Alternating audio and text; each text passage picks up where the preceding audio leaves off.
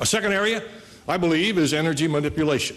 In large measure, I believe, through our own doing, our great country has found itself largely on the part of the Iranians. They say, let's keep prices high because it will have adverse impact in certain other countries in the world. The Saudis are saying that, well, let's keep prices just below the tolerance level.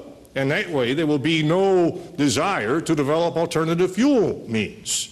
And oil will continue to be king. Now, that is all lose-lose for the United States.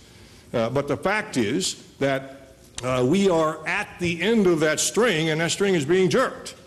And there is concern that should there be retaliation for sanctions that are being laid, should there be a reaction to potentially another Israeli Hezbollah breakout or dust-up, should the Saudi oil fields be attacked again? They have been attacked once. We believe it was al-Qaeda.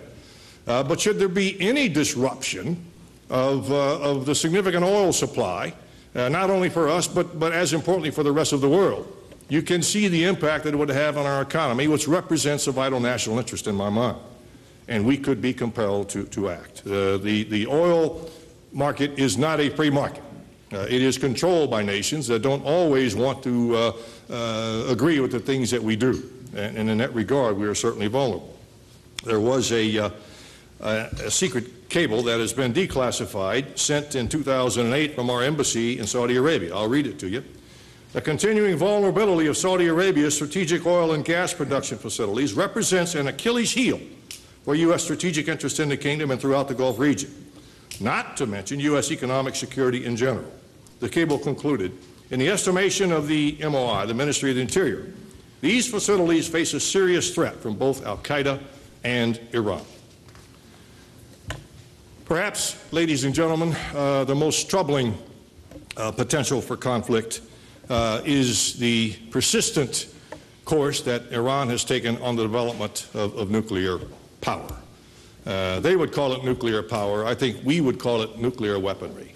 Clearly, there is no need in Iran for nuclear power to provide energy. They have the second largest amount of natural resource in the whole world. There are generations upon generations of power capability in Iran, cheap power. And so the supposed need for nuclear power is questionable at best. The rest of the region is watching. Saudi Arabia will not stand by. Questionably, Turkey will not stand by without some thought towards proliferation. Perhaps even Iraq in the long term. Iraq will one day be a rich country. And depending upon how situations evolve there, you could see much more extensive use of nuclear kinds of capabilities in the region. From a U.S. perspective, President-elect Obama has said that it is unacceptable for Iran to have nuclear weapons. Now, he has not uttered those words as our president, but I think it's fair to say that every aspect of our national policy towards the development of those weapons points towards that thought process. And so, again, I offer the fact that our nations, in very short order, could be on collision course. From a strategic perspective, there are not a lot of good options here. The United States is unlikely to gain an international mandate for action. America will be seen potentially as attacking yet another Middle East nation. In summary, what are the probabilities for these types of confrontations? Well, I would put miscalculation on a scale of 10, probably at a 5. I would put energy manipulation probably about a 4. But folks, I put the problems and the issues that we could have vis-a-vis this nuclear development on a scale of 10 at an 8. I think within the next couple of years, unless something happens differently from how we are responding today, Iran, as you know it, could be very different if indeed there is conflict with our great nation. So again, I endorse the third option.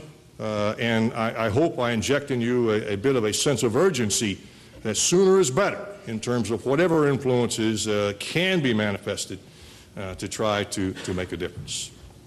Let me, if I can, as a final comment, just speak for a moment about the MEK and Camp Arashoff and my own observations and experiences. I guess I'm the only member of the panel that may have had physical responsibilities for their security. And I'll go back with you and tell you that in 2004, when my expeditionary force went back into Iraq, we went into the Western Province and had responsibility for securing a couple of elements of MEK that were first around Fallujah and then relocated down southwest of a place we call Takata. I asked my superior, what kind of bag of worms are you handing me here?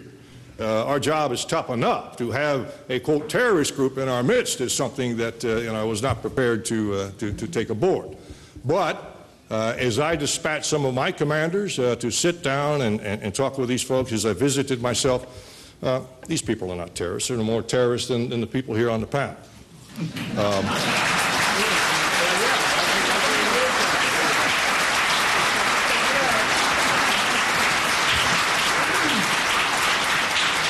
There was an obvious contradiction.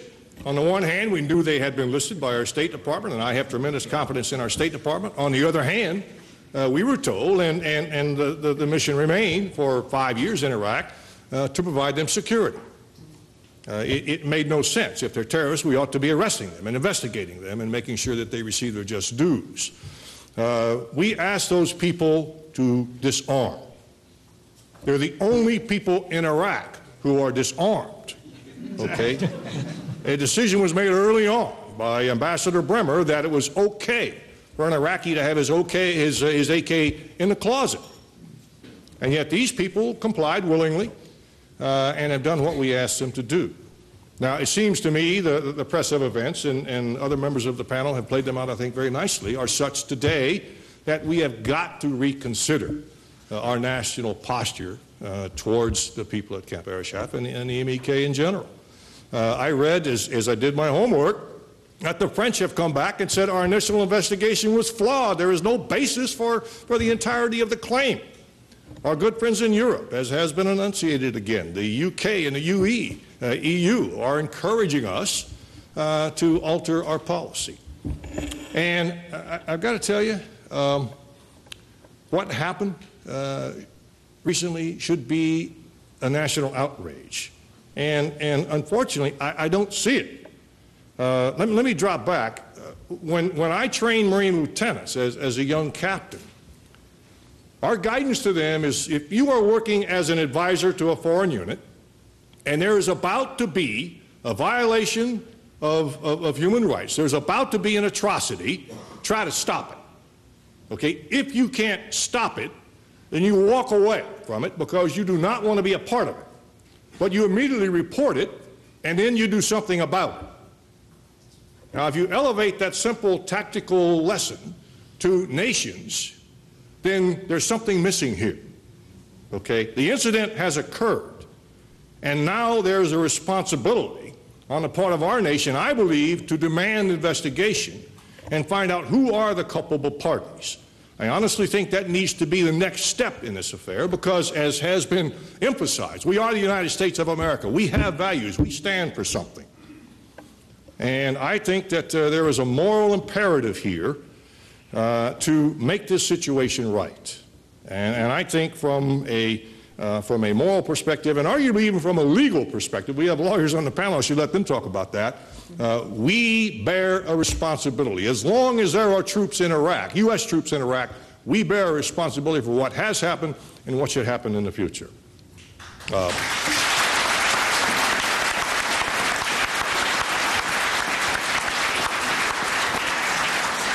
Let me just finish by saying, though, ladies and gentlemen, after that is done, and that's got to be your 25-meter target, your 100-meter target has to be influencing that regime in some way, any way you can, to avoid this collision course that we see today. The last person that wants to go to war is a general, and I'll swear to you today that we simply don't need to see this happen. But inevitably it will, unless something is done. Thank you all for the warning.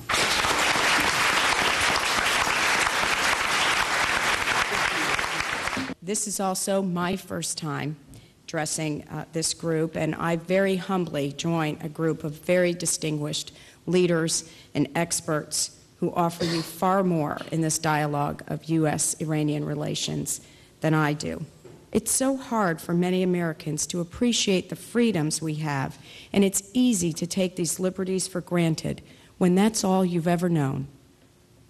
We have an obligation to teach new generations of Americans about the value of our civic institutions and how we are so blessed to live on the right side of history.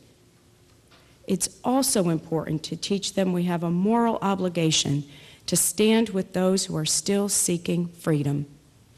When Iran's opposition movement brought millions of Iranians to the streets in the summer of 2009, demanding a free and fair vote in the presidential elections, the Iranian regime did not count on, nor did they care about, the world seeing the images of innocent, nonviolent protesters suffocated by the massive security presence in those streets, willing to use violence on its own people. Half of Iran's 70 million people are under 30, and half of the population are women.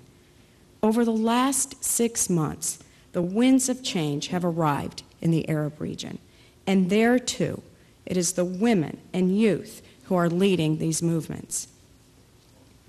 Repressive regimes like Iran, I don't have to tell you, survive on brutal tactics, but we have seen they collapse the instant their people cease to be fearful of speaking out. We need to put a spotlight on the leaders of this new wave of freedom and show how social media helps spark events in the Middle East. We need to draw lessons that could be applied to spreading freedom in other oppressed lands. This new generation understands the need for political diversity and economic opportunity, and they understand the role of social media and how it allows voices, all voices, to be heard. 60% of Iran's 3.5 million university students are women. Women have had a long history in Iran of being very strong activists.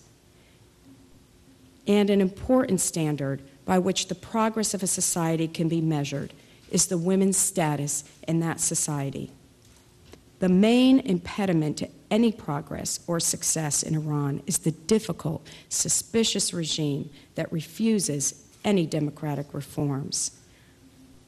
Iran was hijacked by extremist leaders with extremist ideologies that isolated their citizens, turned neighboring countries into enemies, and continue to destabilize the region and the world.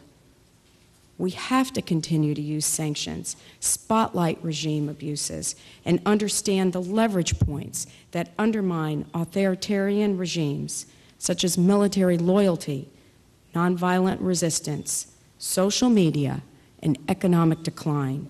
The economic crisis is getting worse every day. Why should the citizens of a country so rich in gas and oil be facing this kind of hopelessness? Targeted sanctions should be imposed, and they should be tied directly to human rights. In the fledgling democracies in the region, we have to strengthen prospects for success by deepening commitments to ideas and policies favorable to freedom.